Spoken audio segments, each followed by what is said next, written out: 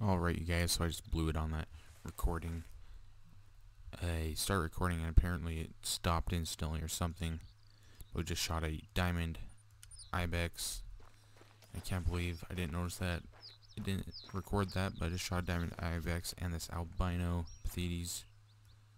Which I guess I'll show the kill screen of the diamond, I guess. I guess I'll mount this guy. But just shot this guy, and we're going to make a Diamond Grandslam guide 2021 version. Last version quality was pretty low, and because I was using an old recording software, but just shot that diamond and this albino from up there. I have my tent set up on top of here next to this lookout point, and then I run over to this tripod stand. And I was actually didn't even know these guys were here. We're going after a albino wolf that I saw level 7, and then that guy showed up, but apparently I did not record, and I was talking the whole time. But for Pathetes Ibex, I had my tent set up right here. This whole lake, best spot for him by far, and then this lake is also pretty good, and I have my tent set up down here. I've had diamonds and rares at both lakes, tons of them. I think they do occasionally drink down here. Yeah, there's a zone right there at the tip of this. I have my tent down there. I don't really hunt it at all. And then they do sometimes drink on this side of the lake, so I have a tent right there. So if you go to those spots, especially if you're hopping multiplayer or just grinding them, you'll definitely find some diamonds of the Pathetes. They're one of the easiest diamonds to get. And then for the rondas, which are my favorite diamond Ibex, or my favorite Ibex species on this map, my favorite spots are right here. I have a tent up at this lake, right at the outpost, and you can look down and see all around this area, and you can spot them drinking around this, and then they also drink around this side over here. Let's see what else for the rondas. That's my second favorite spot. This one is up on the cliff as well, and run down to the edge of the cliff, and then you can see the entire lake, all the animals around it. This lake's probably one of my favorites in the whole map. It's just loaded with red deer, roe deer, mouflon, wolves, and ibex. This might be one of our wolves tracks, hopefully. No, it's just ibex. But you want to go to that lake for sure. I've had a bunch of diamonds from there, and they do occasionally drink around this, which I do have a tent up here on this side of the lake. And then for Grados, they only drink at 2 lakes, and part of this lake. Sometimes they drink there, sometimes they don't, on both sides of this outpost. I have another tent up here that I run down. You can easily run down from there and up there, but run down from here, and they're just all along this lake, tons of them. And then at this outpost around this little point, it's just loaded with them. And then at this end of this bay right here, and you could set up a tent right here, and it would be perfect. Be able to see them drinking all around this, and might be able to see them over here for the Grados. Then let's start walking again. And for the southeastern, they have a lot more lakes than most other species, and there's level 4s that aren't even into the max weight estimate that you can make diamond. So these should be pretty easy to get. And so I have tents at most of these lakes. I have one right here to be able to hunt both these lakes easily. I have another one right here up high so I can see the whole lake. Really good spot for them. And red deer. Then I have another lake outpost between the 2 lakes. This is my favorite for the southeastern ibex by far, and they usually only drink at the top of this lake, and they don't drink at these bottom 2 at all. 8:30 to 11:30 if you want to target them at their drink time, which is definitely the best to do. They're all congregated in one spot, since there's not a ton of lakes for each species. And for red deer, this is by far my best red deer map. There's so many on this map. Only show off 2 of the spots for them though, to keep this video shorter. And that is up here, this lake. See how many drink zones. Every single one of these they have red deer at them. Some of them are saying roe deer, but I have a tent way up there. Run down all along this, and there's so many red deer.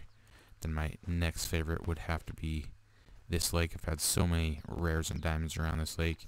This is hunting pressure from when I last was killing a bunch of red deer, grinding them for a melanistic. And those are definitely the best 2 red deer spots. Which, another great spot I'll point out too is this little lake down here. Also amazing for them. And then for roe deer, you want to go to this lake probably as well. It's a really good lake. Had a bunch of diamonds there. And this lake up here. Several diamonds and rares. Got that tent right there. And then these lakes around here, loaded with them.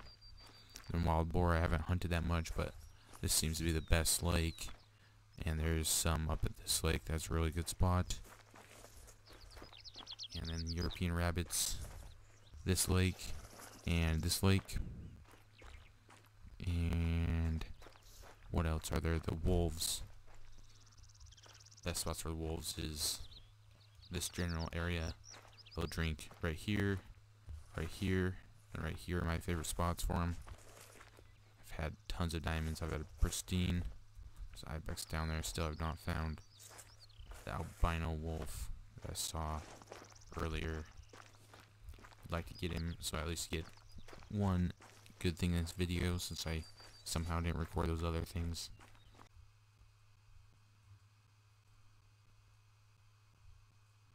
Okay, there's our albino finally coming in. All these other wolves. I shot that one level 8 and then I ran over here. And finally he's showed up. It's on the other side of that rock somewhere. Okay, there he is right there. Was not thinking he was going to come in, but at least we got this guy. Finally shows up. So we got 2 albinos and would have gotten that. Oh, he's fleeing right now. I don't know if that's bugged fleeing. So yeah, those guys are fleeing up there too. So I think they're bugged right now.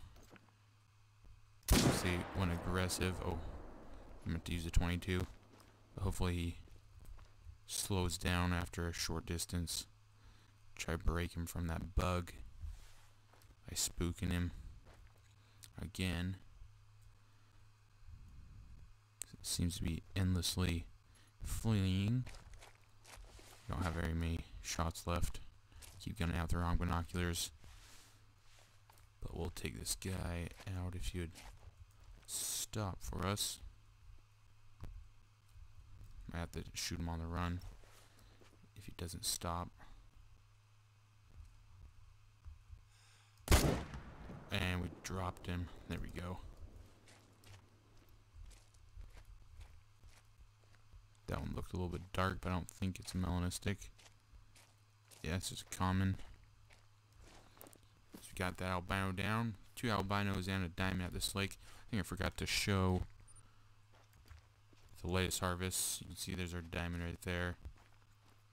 And I haven't played this game since the 18th. Just have not had the time, and I have a new PC coming that will be a lot smoother. It's a pretty powerful PC, way better than this laptop that I have right now. So videos will be a lot better. Won't be as many lag drops, which you might not be able to notice because I usually cut it all out, and the fan noise currently. There we go, there's our albino. Finally got that guy. That was a heart shot actually. Alright, so here we are in our lodge. This is our, I think our second main lodge. And we put our diamond pathetes. We didn't show because I didn't record it somehow. And then right here we had a female albino Iberian wolf, but now we put our level 7 gold albino right there. And then we just have the small albino in a random room. Ibex right in here. This random room of stuff. But that's my 2021 guide to the Grandslam, Diamond Grandslam for Ibex, and hotspot maps for the rest of the species, all my tent locations. I do think I forgot to go over loadout, so we'll go over it right now. The 22 for the rabbits or hares, and then you want the M1 for every Ibex species up to red deer, which is the biggest animal and works on the wolves and the wild boar, and then 243 or the Mosin for roe deer. So 22, 243, and M1 is what I'd recommend for this map. You can use a 7mm if that's all you have, but the M1 makes it really easy to make a lot of money and to grind on this map. And with that, thanks for watching, and I'll see you in the next one.